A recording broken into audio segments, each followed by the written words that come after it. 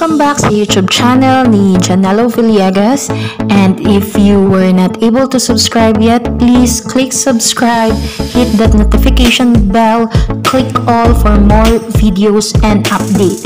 And so for today, we will tackle on fingerprint, pattern identification, ridge counting, and Whorl tracing.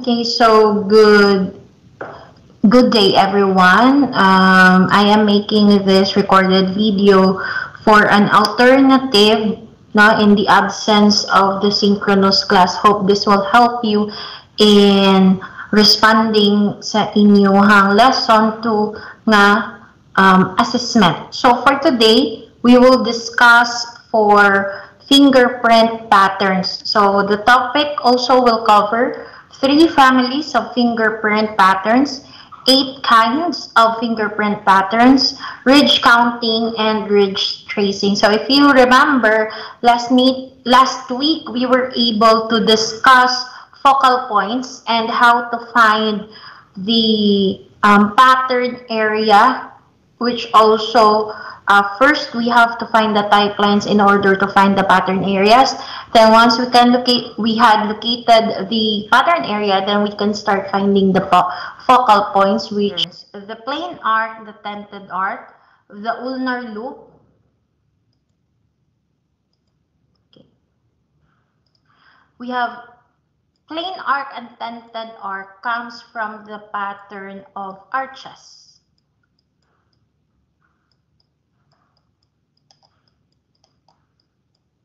So this is the first family pattern. Ulnar loop and radial loop.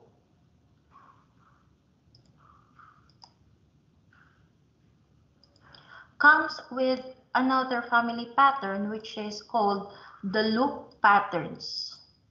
While plain whorl, central pocket whorl, double loop whorl, and accidental loop whorl comes from the patterns of whorls. So in other words, these arches, loops, and whorls are the so-called 3 family types of patterns.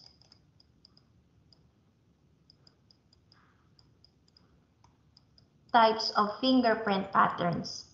And the arches and the loops and whorls are devised or initiated by Francis Galton. You should remember that one.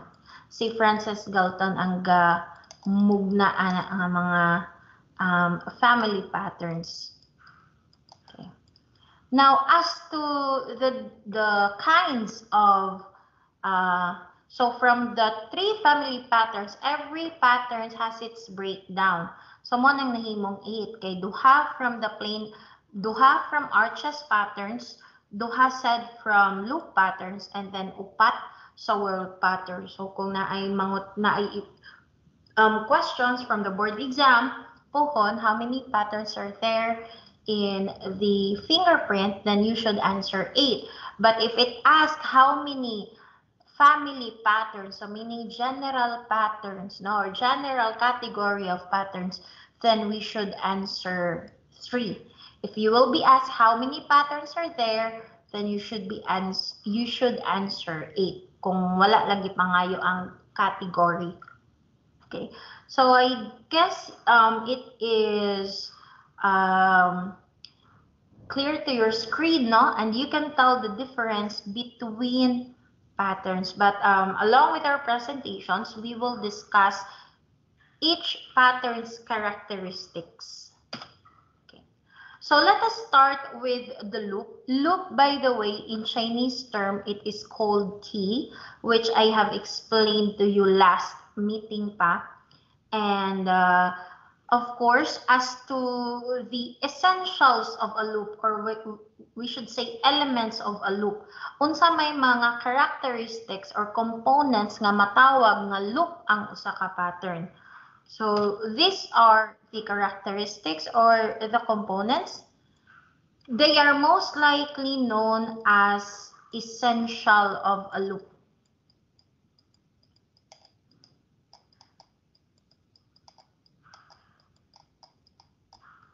No? Essentials of a loop, meaning what are those components that are or requirements that could considered as a pattern of a loop. So number one, it is a sufficient recurve.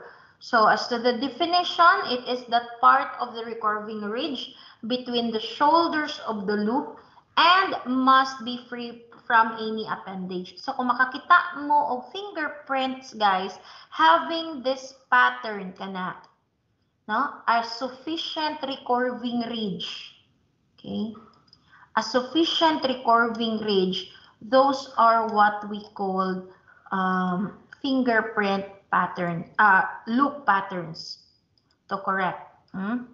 These are what we call loop patterns. Usa ni siya sa mga gitawag nato og characteristics. Atong lain-lainon og color para nindot sa dan-angan sa inyong mata.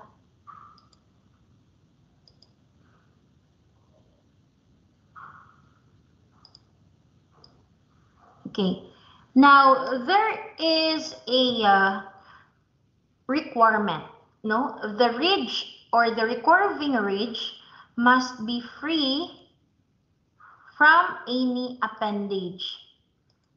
So, must be free from any appendage. Meaning, dapat wala na'y nakasamok din ha. Okay? Wala na'y nakabungkag din ha. It should be clean. No?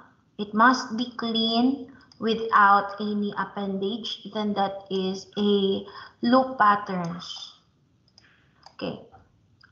So this is just one of the requirement, the sufficient recurve. Next requirement is the so-called, okay, nawagtang ang delta.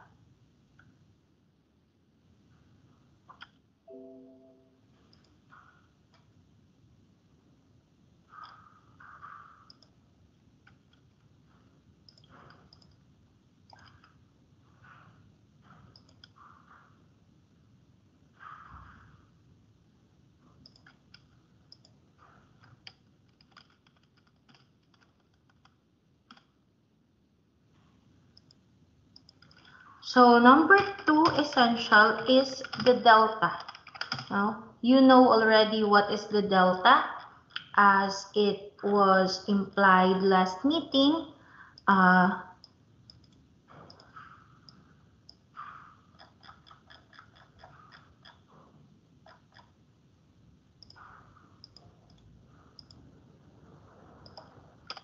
delta is the outer terminus, so at least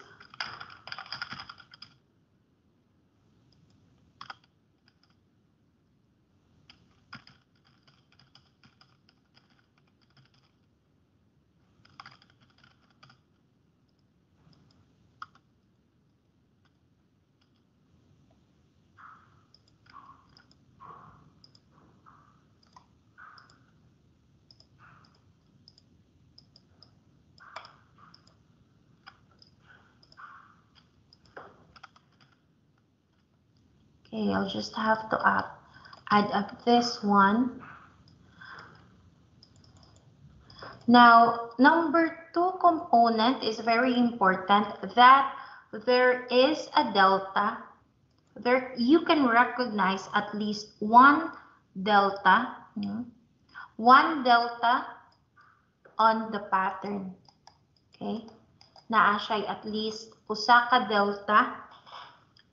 And remember, delta is considered that point on a ridge which can be found on the point of the divergence of the two type lines. So, nag-mention tag type lines. Sa ang type lines, mao ni siya. ang gitawag og type lines kanang ato ang gikuluran og yellow, and then where is the delta kanang ato ang gi-encirclean, no? So that is our delta. So we have two requirements now. First is sufficiently curved, second is the delta, and then the third requirement is that there should be a ridge count. Now the ridge count should at least be 3 ridges and above. Now how to do the ridge count?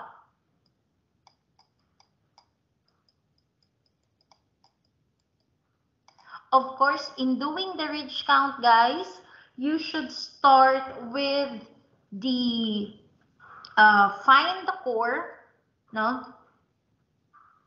The technique on doing the ridge counting is find the core, find the delta, make an imaginary line in between. So we will just trace the imaginary line here. My apologies kung hiwi siya. So treat that red color, kanang red din ha, ninyong makita. Okay.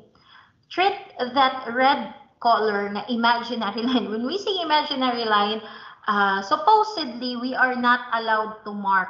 We are not allowed to mark anything or to write anything on the sample specimen, sample fingerprint. So that is why we called it imaginary line. Kaysa actual ridge counting, you will not write anything like what we are doing now.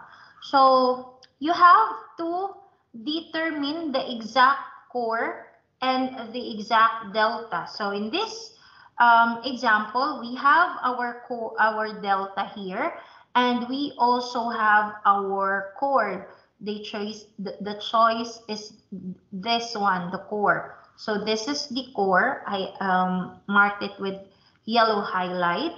So count the ridges in between. Do not include counting. Take note, do not include in the counting the core and the delta. Wala siya labot, ayaw siya kwintaha. So ang imuhang kwintahon lang is the ridges in between. So kanang mahagip din ha sa linya. So in this case, they were able to count 25 ridges all in all. So from this 1, 2, 3, 4, 5, 6, 7, 8, 9, 10, 11, 12, 13, 14, 15, 16, 17, 18, 19, 20, 21, 22, 23, 24, 25. And so it has been said na naay 25 ka ridge count of this pattern. Now, this one is 25. So technically, ning pasar siya sa pattern nga loops, no? Sa gitawag nato og loops. Ning pasar siya sa gitawag nato pattern nga loops. So what if dili siya mo tangkod og 3 ridges, ma'am? For example, ang iyahang pattern is like this. Naa siya'y kompleto nga delta, naa siya'y type line, naa siya'y sufficient recurve. Naa siya'y sufficient recurve. So, unsay mahitabo ani? Okay.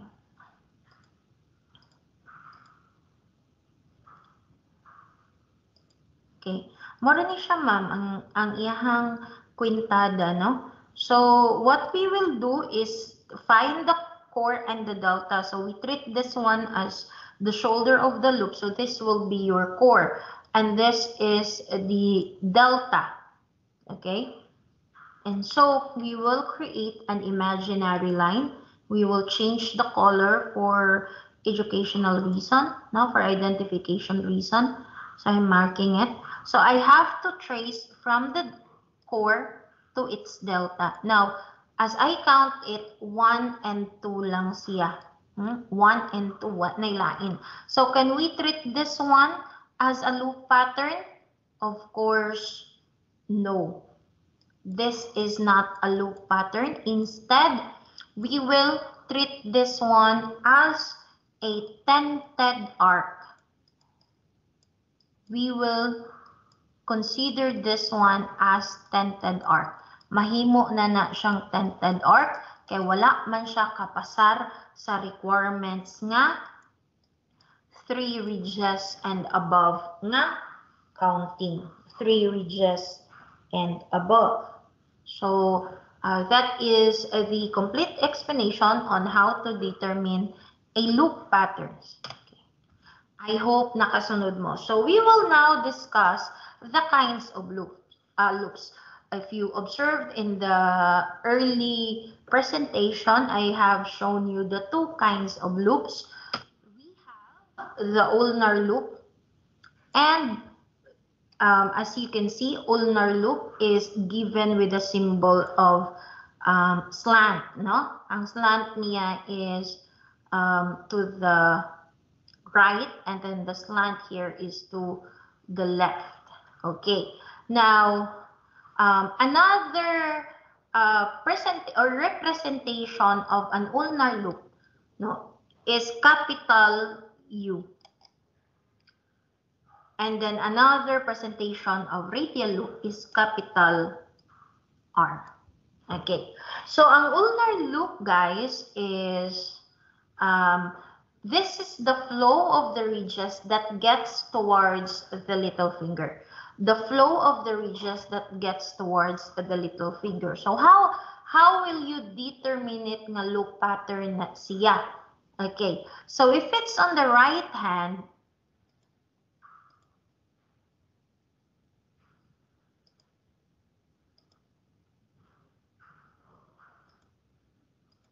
if it's on the right hand, guys, I'll just change the color again. Now, if it's on the right hand, normally, ulnar loop patterns, excuse.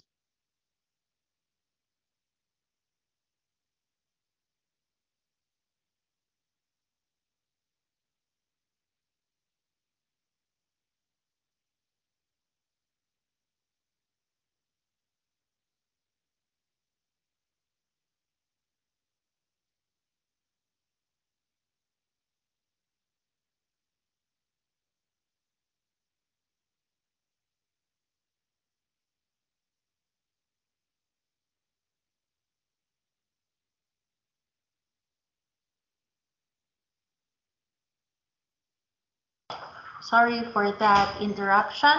So now let us continue.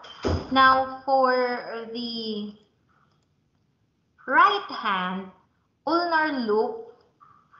No? So if we will be talking about the right hand, guys, because magkalain-lain maguni sila when it comes to right hand and the left hand. Now for the right hand, guys, ulnar loop, ang inyuhang timan-an is ang iyahang location sa delta. Na? Ang location niya sa delta. Okay. Usually, for the ulnar loops, ang location niya sa delta is on the left side. Okay. So, it is usually on the left side. So, this is the delta.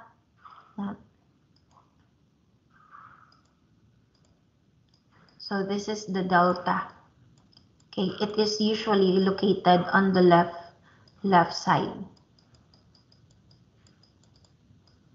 Kana kung naa sa right hand ang ulnar loop. But kung naa siya sa left hand, okay, arita sa left hand. Okay, now for the left hand, ingon ani imong makit-an nga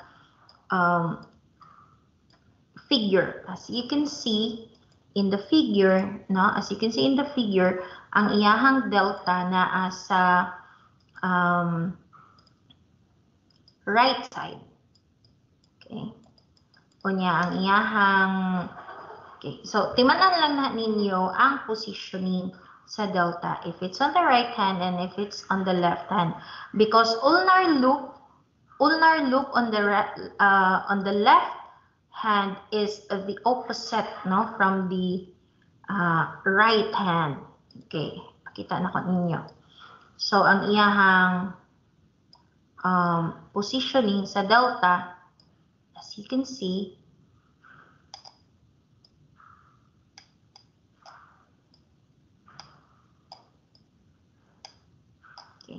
As you can see to it, ang iyahang delta is naa sa left hand. Okay, mo niyang delta and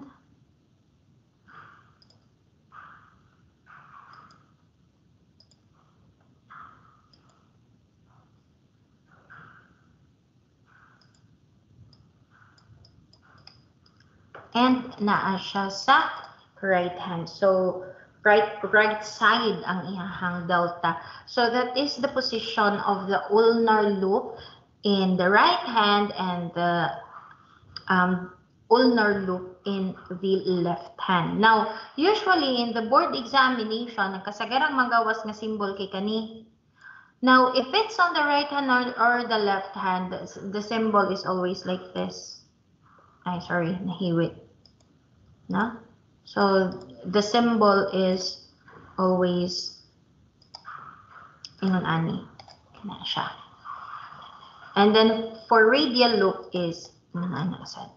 Okay, so I hope you get now the difference of an ulnar loop from the right hand compared to the left hand. So we will go now to the radial loop. Now for the radial loop again, it's really different. It's really different guys kay bali na sad siya. Okay? Bali na sad siya mahitabo because as you can sa previous nato, no? So ato, as you can see it here, ang ulnar loop nasa right side, kung naa siya, ang delta nasa right side, kung nasa sa right hand, and iyahang delta, kung nasa left hand, is left. And so, for the radial loop is the opposite. Kung naa sa right hand,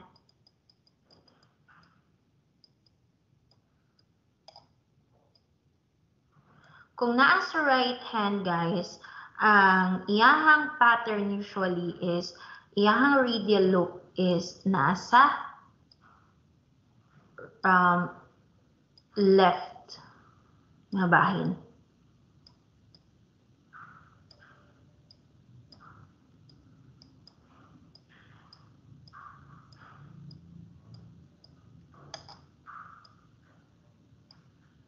Okay, naa siya sa left nga bahin ang iyahang delta. So this is his delta. Okay? Pero kung naasa siya sa left side, ang iyahang delta is naasad sa, kung nasa sa left hand, bali, left hand, no? Ang radial loop. Kung nasa left hand ang radial loop, ang iyahang delta kay naa sa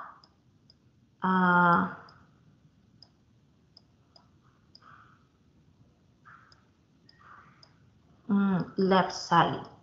So, mao ni ang iyahang delta. Okay. So, that is the difference. Now, you can compare now between the patterns of a radial loop and a ulnar loop patterns. Now, we will go to arches. Okay, arches pattern is very simple. You do not need to find delta core, no? Because as you can see, you can never find, wala kay makitaan nga delta or core sa arches because as the definition says or the description of the arches, no? These are ridges inter from one side. Okay.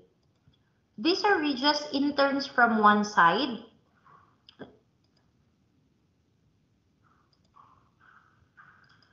Or tend to flow out to the other side or wave at the center, no? With a wave at the center. So as you can see it here, kaninga portion sa center niya, no? Kaninga portion naka-wave siya forma. Okay? Maonay nahitabo sa plane arc. So there's no need for you to find kung naa ba siya delta or core as I have instructed ninyo sa previous activity. Just leave it as it is. And so, kung makakita mo pattern nga ingon ani guys, you will just write A. Okay? you will just write A.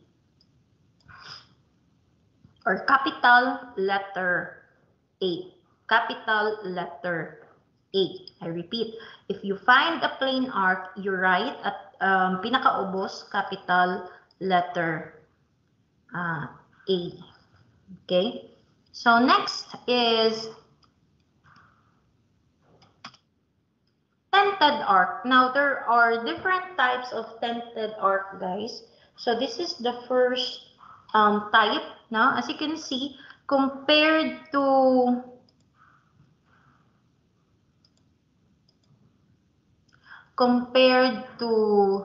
the plain arc, ang tented arc ay medyo pa-upthrust siya.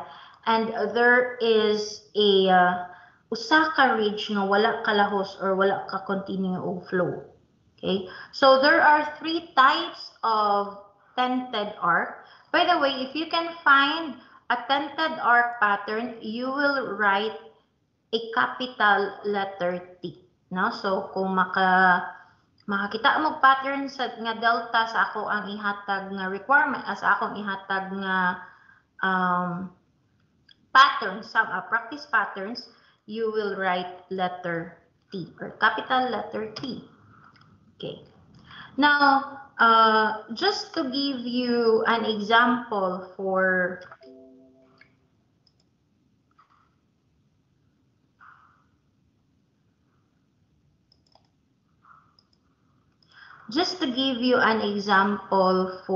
a types of tented arc.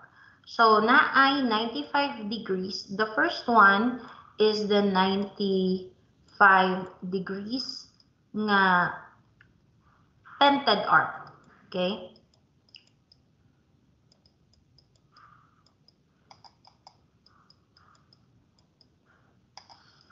So, unsa man na siya nga example. Okay, so a flow of ridges. Okay, a flow of ridges from the first and then ning gawas siya. But then ang pinaka center niya is wala mo gawas. No? Wala ka flow dayon. Okay? Na ay pinaka-center ridge nga wala mo flow. So it's like forming, this one is forming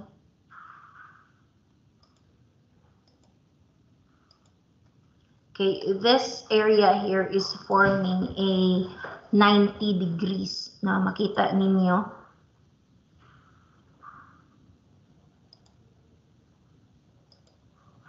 Na siya nag-form at the center, na siya nag-form nga mag-ingon ana. Okay? Or 90 degrees. Okay? So, nasa tigitawag o 45 degrees nga tented arc. A 45 degrees tented arc is the same but mas slope siya or mas angular ang iyahang pattern. So let us say this is no, or upthrust. Okay, mana tong gitawag og upthrust. Lang osman.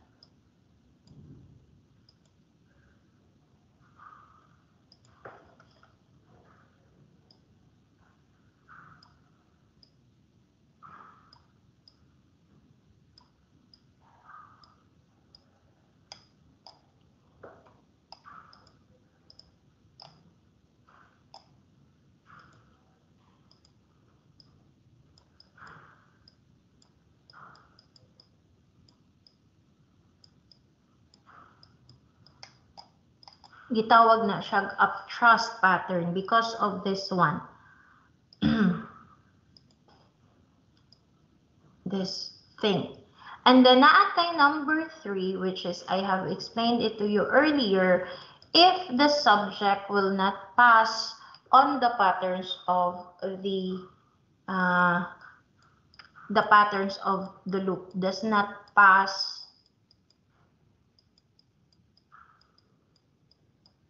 as a loop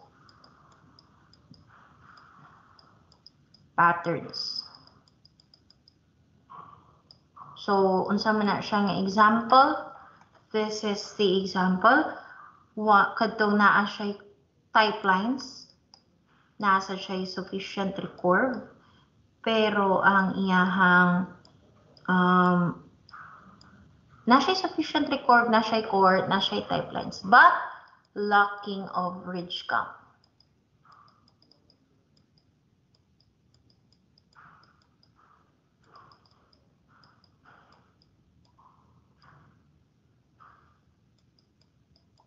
So, kuwangan siya ridge gap, no?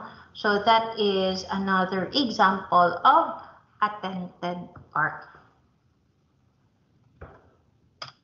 Now, let's go to the patterns of whorls. Now, for the patterns of whorls, as you can see, it is more circular compared to other types of patterns. So, ang tawag di ay ani guys, kanang circle din ha. That is what we called circuit. Okay.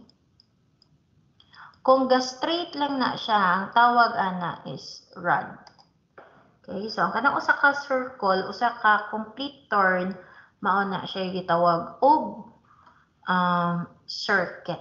So in whorl patterns, we have plain whorl, central pocket whorl, double loop whorl, and accidental whorl.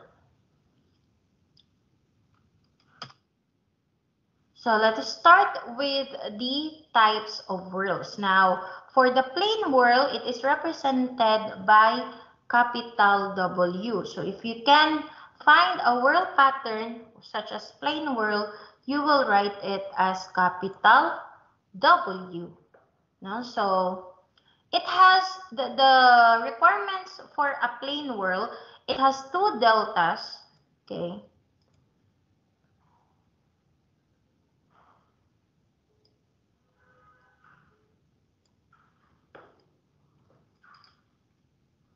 Delta, as you can see now, I'm just giving you the location of the delta, but I will give you a chance to determine asa gid ang delta ana nila. Now, how I was able to do so, what we will do is to create an imaginary line again for an imaginary line. Okay, let us change the color. From the left delta to its right delta.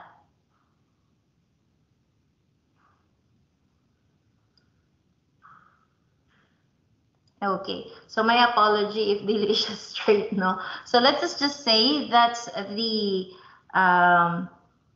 imaginary line, no? From the left delta to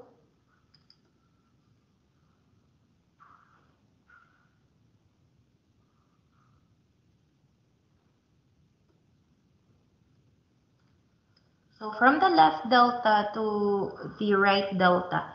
So as you can see,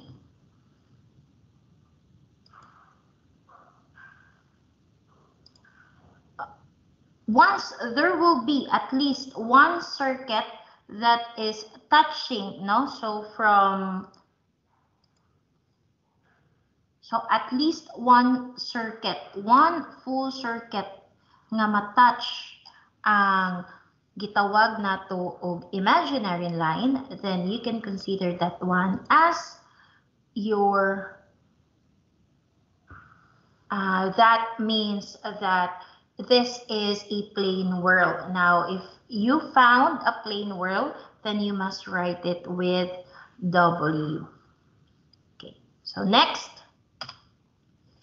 is the central pocket whorl. Now, the central pocket whorl is more easy to identify when it comes to the shapes, although they are somewhat similar because they are like circular, no? Nag-circle sad siya in a circular form. But in a central pocket, if you will trace from the right delta to its left delta, let us say right delta to its left delta, and then you will trace and you will provide an imaginary line again from the left from the right delta to left delta, as you can see, all of the lines nga ang imuhang mahit, all of the lines are not in circular.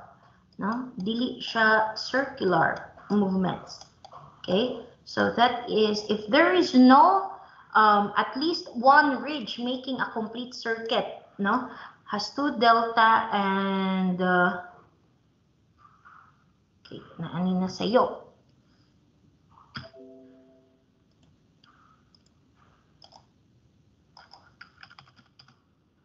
Okay. So at least not one ridge making a complete circuit, which may be spiral or oval or a circular. So not one ridge, no? And you can consider that as a central packet. Now for the central packet whorl, you will give it with capital letter C. So if you can see a central packet whorl, ang ubusan na, you will write capital letter C. Okay. Now, let's go to, so this is the difference between a plain whorl and a central packet whorl. So I guess this figure could help you, or this photo could help you. No? So this is an imaginary line. As you can see to it, a circular in motion nga ridges, no? Atong nahit. But here, no circular in motion, wala siya. Okay? So, wala miski usa.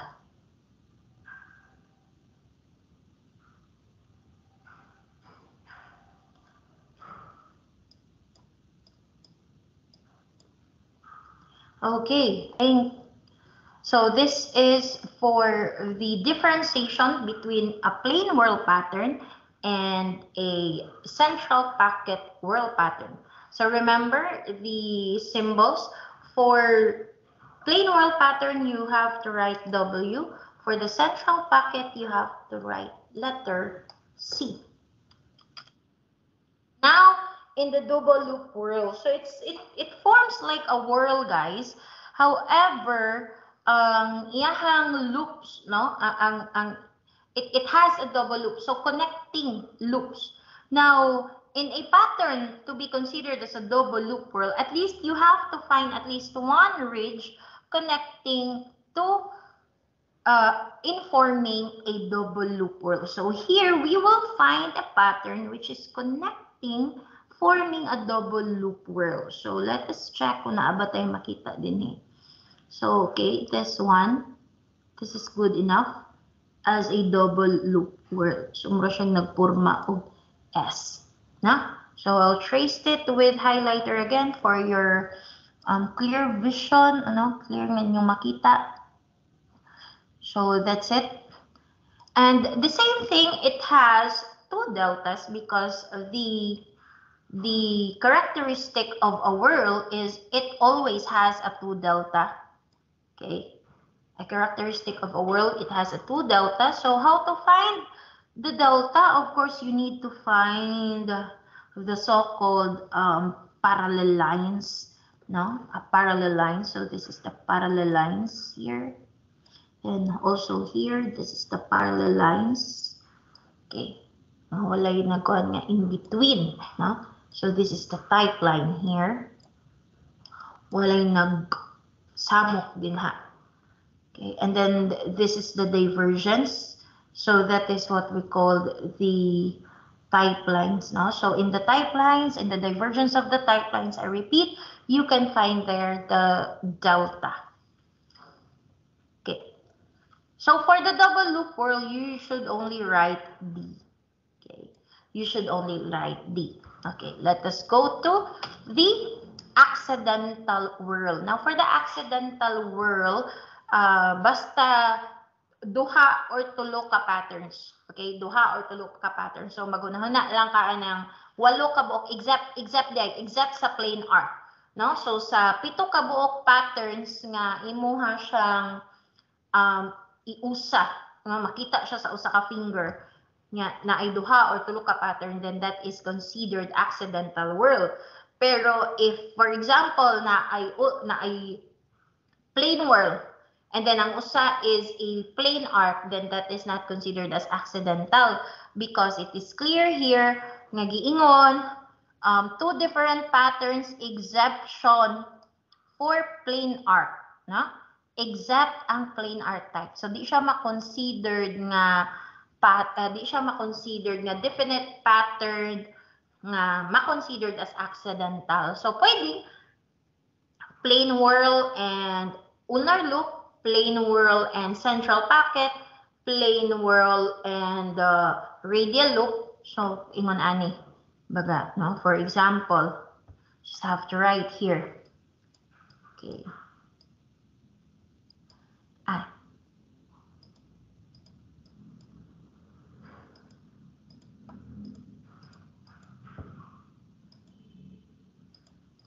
So, if this is the pattern, maghimo ta og kuan.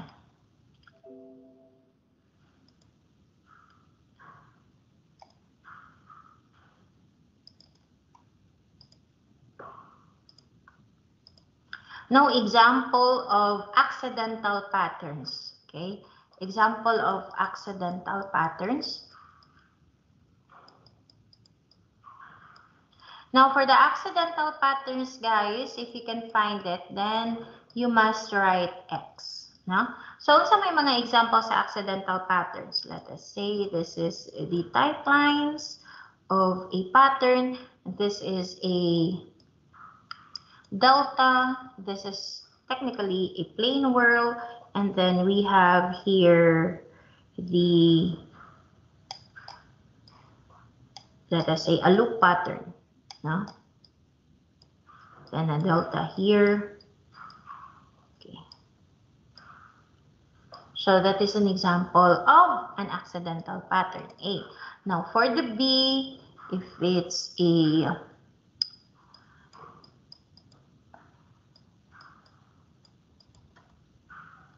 let us say a loop pattern again, and then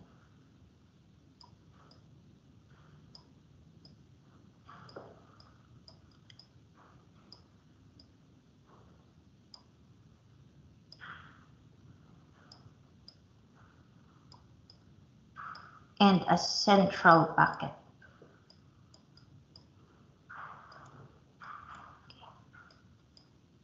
Now, so we have here, we have the pattern of a central packet and then a loop.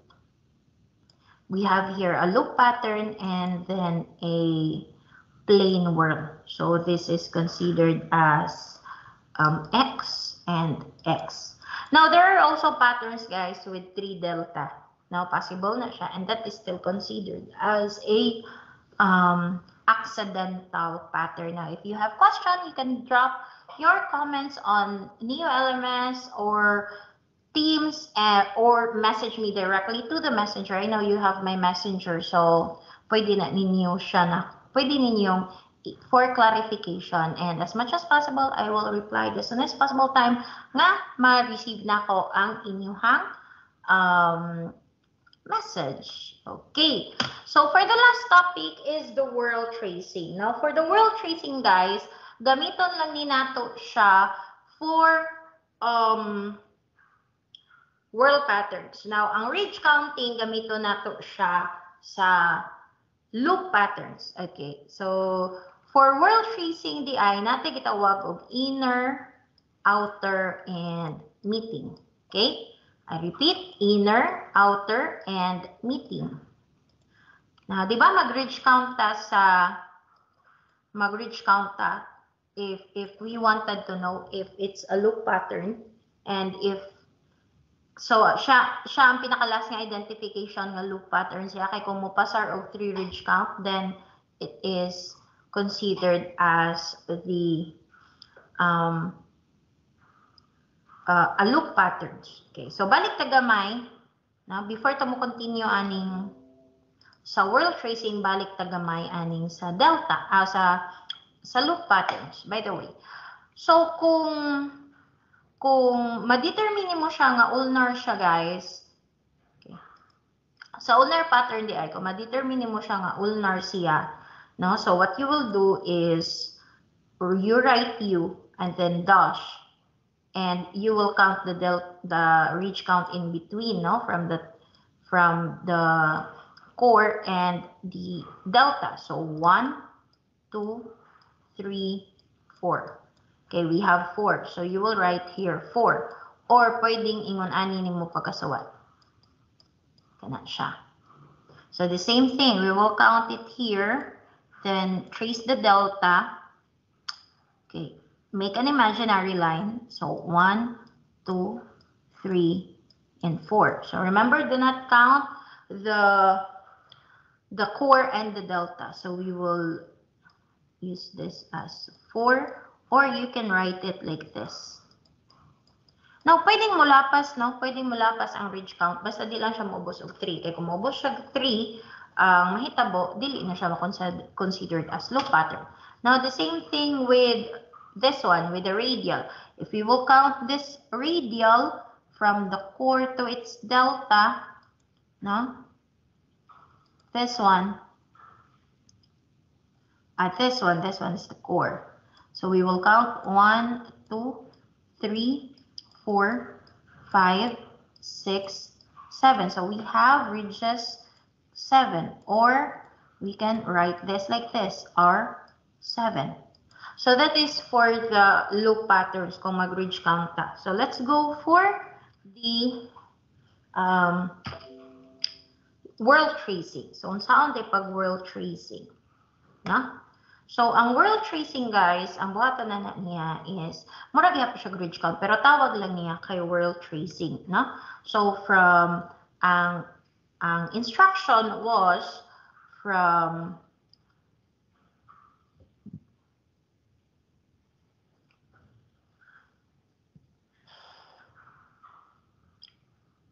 okay, so from the left delta to the right delta, okay, how it is being done.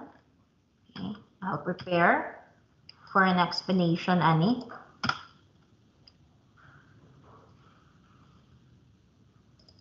I may borrow this one, copy.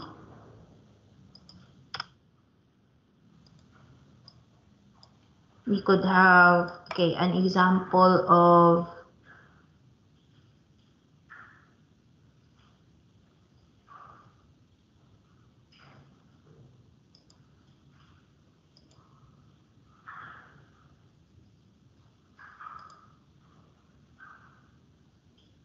okay, so this is an example of an inner tracing, no? Example of inner tracing. Okay. An example of inner tracing. So technically, this is a pattern. This is a pattern of double loop. So magsuwat ka din hag D. Okay. So unsa may tracing niya, no? So what we will do is just highlight na to. Naara di ay iyang delta. So from the delta, we will trace down, no? So i-trace lang ni nato ang adjacent ridge until we can find the right delta. So for me, I can see here now the right delta, which is technically a bifurcation. So this is this pattern has a bifurcation. No? So mo niyang delta. Okay. As I can see to it, makita na nako ang no, from tracing. Nag-trace ko din here from left delta, following the ridges, tracing the ridges, and then I stop because nakita na nako ang iyahang right delta. So I stop it there. I'll mark it. No? And then I will count the ridge in between the space or the point where I stop and the delta. So ridges in between. Magbuhat ko imaginary line din ha. So I'll count 1, 2, 3, 4, 5. Okay, I have 5 counts here. So this is considered inner nga naman kay naaraman ang delta diri guys. Ang iyahang delta ba, no? Ang delta nahug og iyang gisawd ning ridges in between. Nahulog na iyang gisawd mo na ang gitawag og inner. So 3 ridge just in between and above, makonsidered siya og inner kana kung gisaw siya sa delta, nasulod siya sa delta. Okay? So this tracing is considered inner. So mangita tag tracing nga outer. So this is an example of an inner tracing.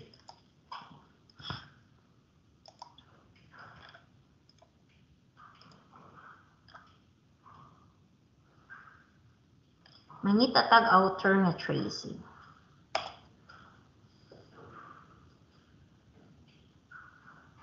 Okay, here kani.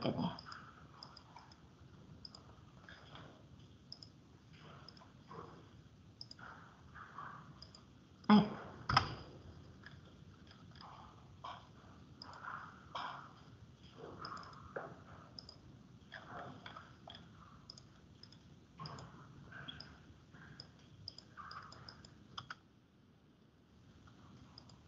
Okay. So I hope outer ni siya. Okay. So outer tracing.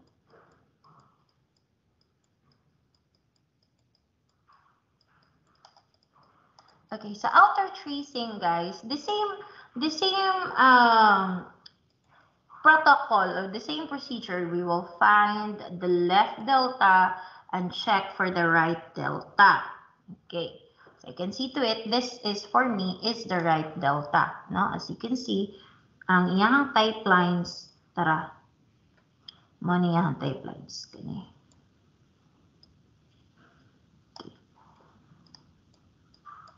So, ato na siyang pangitaon. Okay, we will find the left delta, traced it down unya naputol man na sa atong buhaton mo transfer ta diri, gitrace na sad na nato ning down ta ning transfer ta diri until such time matumong nato ang right delta. So as you can see it here, matumong naman nato ang right delta, naraman ang right delta. So maghimo tag imaginary line. Mo nang importante mo gamit og ruler, guys. Kani kay wala man tay ruler, so sabta na lang ninyo ha. Pasensya si ma'am. Kaya ito na panikamutan nga mas straight.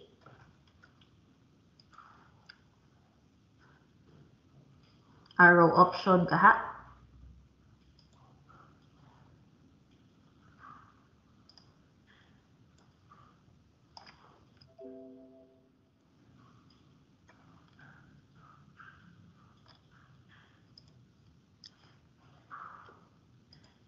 Kaya ito na panikamutan nga mas straight, no? So from this one to this one, I'll make an imaginary line nga straight. As you can see, guys, ang ato ng drawing on, ang right delta, ingon na iyang porma. Ang iyang left delta na diri sa ubos, gaway. So, ang mga linya dinha in between, no? So, makitaan man na nato nga ang linya in between, naraman natong tracing diri dapita. Okay? So, technically, gawas na gid siya sa ridge, sa delta, sa right delta. Ato na siyang i-trace. Ang mga lines na siya. Nararaman diri ang right delta. So, ang mga lines gawas siya sa right delta.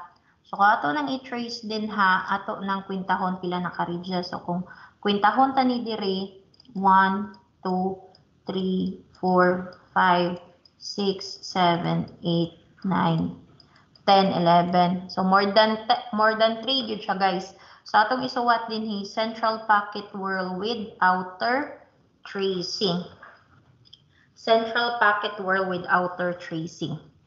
Okay. So, mangita na sa tag meeting. Okay. For the meeting tracing, guys, kani, example ni siya sa meeting at tracing.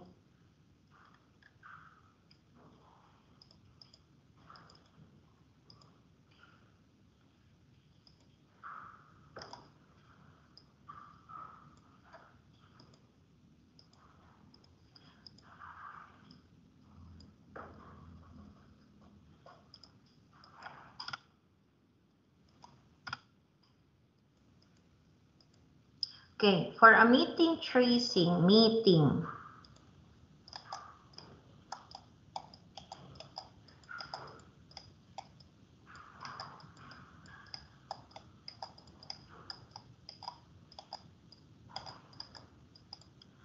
For a meeting tracing, it's really simple. From the left delta to right delta, inignaog ni mo din ha, dadon gali ka directly to, no? From left delta to right delta. Inigdaog ni mo, inig-trace ni mo sa line, immediately, ihatod ka niya sa delta. Okay, this is plain Whorl. That is meeting. Another requirement for meeting is wala kaabot. For example, sa inner nga possible tracing, duha ra ang iyahang ridges. Unya sa outer nga tracing, duha ra sad ang ridges niya in between. Then that is considered meeting. Considered siya nga meeting, guys. So, ato lang yung tarungon og suwat, no? So, here, ang ato ang isuwat din is capital letter M. Dili siya pwedeng small letter M, di siya pwedeng pinakatay nga M. So, it should be like this one. W, because this is plain Whorl, and with a meeting tracing.